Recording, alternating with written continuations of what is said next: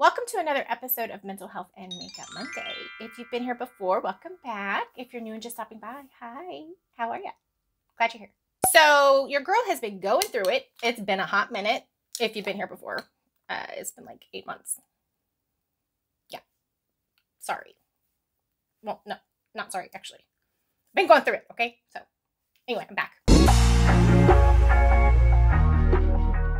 So today I'm going to be talking about when it is time to move on to a different therapist. Yes, you heard me right. When is it time to say goodbye? Hasta luego. See you later. Avisen. Also, please bear with me. I'm super out of practice. Yeah, your girl's been a hot mess, but anyway, I'm here. Sign numero uno. They are behaving unethically. Sharing details of other clients or being sexual anyway. Time to move on. All right? That's a big no-no. Sign number two. They frequently cancel or reschedule, okay? Rescheduling has to happen sometimes, but if it's frequent, too much, all the time, then, not good.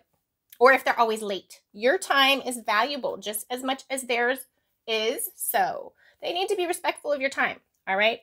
Now, like I said, rescheduling happens, things come up, life happens. Sometimes it cannot be helped, but if it's too frequent, time to move on, okay? Side note, by the way, for those of you who've watched other videos, you know that we had a Discord at one point in time, but I let it go because it was just way too much and overwhelming for me. I couldn't manage it. I tried to transfer it to someone else, and then they couldn't. I don't know. It was just way above my head, and I bit off way more than I could chew. So I apologize that, it's no longer there. I mean, it's there, but I'm not there, and my colleague's not there, but we're still here for you. So if you have questions or whatever, leave them in the comment section. I will answer your questions, or Sophia will answer your questions. We'll get to you. Okay, I promise. But as far as the Discord thing is concerned, so sorry. Drop a ball on that one. Too much for me. Way over my head. I said that. Anyway, moving on. So this next one is a really big one for me, personally. Okay. If you have to remind them every session about things that you've shared with them, no es bueno. Okay. Now, it's unrealistic to think they're going to remember everything. It's okay to need a reminder occasionally, but if you feel like you're repeating yourself and sharing the same thing over and over because the therapist doesn't recall or they're asking you to remind them, no. Okay. You're important. Okay. The things that you share are important, and the therapist needs to be mindful of that and refresh themselves before their session. So if they're not remembering, that's not good. Okay. Move on. Another side note, friend got me a new palette. Yeah. Bikini Bottom. Nice little SpongeBob reference there. But isn't it pretty? Yeah. So, what should I do? I don't know. Really nervous about this, guys. We'll see how it goes. If your therapist claims to be an expert in everything. Okay, no. A therapist might have like a specialty or a lot of experience in one particular area, but it doesn't necessarily make them an expert, okay? We're always learning and growing. And anyone that claims to know it all is probably not someone that will serve you well in the way that you need to, because the whole point of therapy is to empower you to connect with yourself and understand that you're the expert of your life. We're just there along for the ride. We're the navigators, all right? So you're the boss, you're in charge. And if anybody makes you feel stupid in any kind of way, also not a good sign. Another telltale sign is if you're just not vibing with them. That happens sometimes. You can have a personality mismatch with your therapist, and, there's no need to force something if you just ain't feeling it, okay? Shop around, all right? A huge part of the therapy process is your relationship with your therapist. So if you're not vibing, then you're not going to get anything out of it. If it feels too awkward to you, or they're maybe too cold, or maybe a bit impersonal it feels to you, they're not engaging in some way, then yeah, not a good sign. When you feel something in your bones, you just know. I feel it in my bones. Welcome to the new age.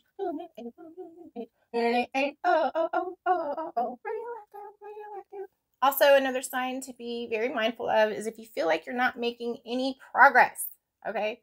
Now, process is slow, depending on what your goals are, but there needs to be some kind of progress that you're able to identify for yourself if you're going to therapy. Now, progress is not linear. Sometimes it ebbs and flows. Sometimes you take 3 steps forward and 5 steps back. But be mindful of what your goals are. Have a clear idea in mind of what you're trying to get out of therapy so that you can assess for yourself if this is benefiting you, okay? And you need to be able to talk to your therapist about these goals and how you're feeling about your progress, okay? They need to be checking in periodically to see where you're at with things and how you're feeling, okay? Which brings me to my next point. If you feel like you cannot be honest with your therapist, it is time to move on, okay? I'm going to say it again.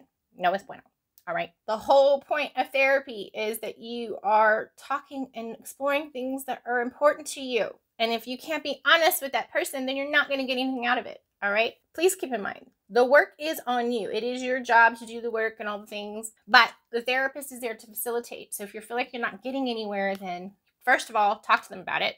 All right. Second of all, ask yourself, am I being honest about what I'm doing to get out of this? Am I doing my part? All right. So it's not just the therapist. But anyway, you get my point. Moving on. Another sign is if the therapist talks way too much about themselves. Okay. Not good. This is your time, not theirs. So it's okay if a therapist offers some self-disclosure if it is therapeutic for you.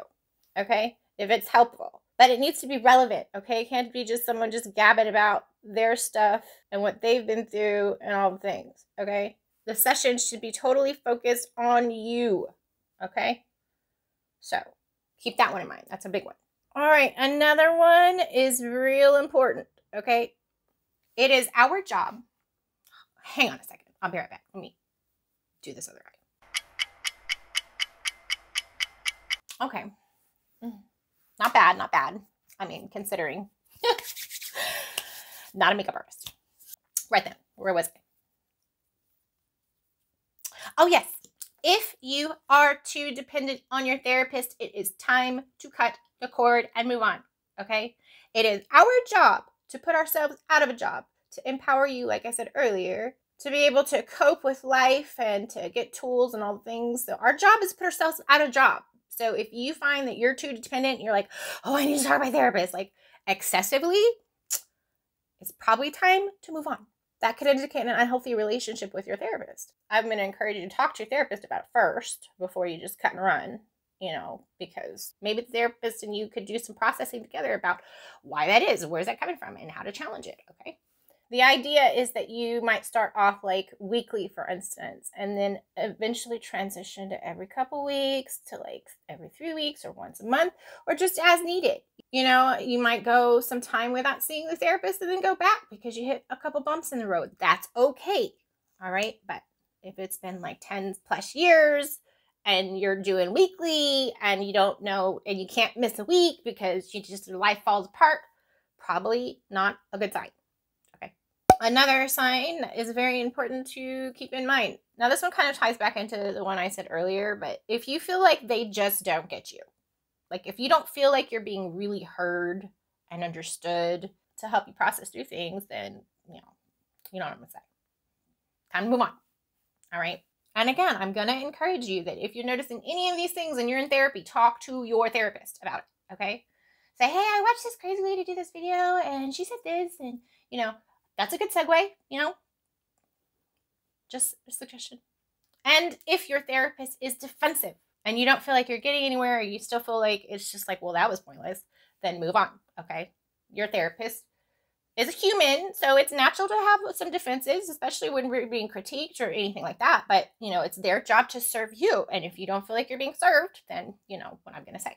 So they need to be able to be reflective and open and consider what it is that you're sharing with them. Okay, so you can get the most out of your therapy. So before I move on to the last sign you need to be mindful of, have you had any experiences in therapy that you would like to share with others? Leave a comment down below. Por favor. Or maybe you have another sign that I missed where you feel like, yeah, it's time to move on. Like, hey, Kesha, you missed one. Leave it in the comments, please. I would appreciate it. Thank you so much. All right. I don't know what I did with my highlighter, so I'm going to use eyeshadow. Yeah. Here we go. It works, right? So I said I had one more, but I actually have two because I just thought of another one. Wait, my brain works sometimes. Anyway. What was it?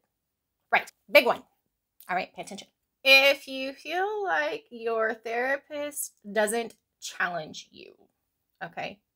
I feel like this one kind of ties into another one I mentioned, but I want to expand on it a little more. You want someone that's going to challenge you so that you can make the changes that you would like to see in your life. So if you're just using it as a venting session, and, you know, obviously your therapist needs to be on your side and you need to feel validated and all the things, but also you need to be called out on your shit too. Okay, so your therapist should be able to do that in a very diplomatic way, okay, in an objective way and not a judgy way. All right, so keep that one right. And finally, last but not least, if you feel like you no longer know why you're going to therapy, then it's probably time to move on. If you're continuing to go because you feel obligated or it's difficult for you to terminate the relationship with your therapist, you know, you need to do some reflecting on that, okay? Keep these things in mind. They're very important, all right? That's all I have for today. Thank you for watching. Here's the final look. How'd I do? My hair's a hot mess, as per usual.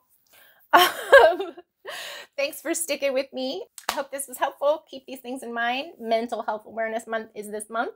So be mindful of your mental health and consider all the things I was talking about today. And as always, if you ever have questions, leave them in the comments. I will get back to you. And until next time, be well, be strong, and be loved. Thanks for watching. How'd I do? I think I did okay, considering it's been 8 months. Like, I haven't done like full makeup in like 8 months. Yeah. Thanks, Ghost, for reminding me of that, by the way. I appreciate it. Call me out. Like, hey, what's that? Where you been? I don't know. Living life? Not really. Ugh, hot mess. Anyway. Right then. Okay, see you later. I'm done.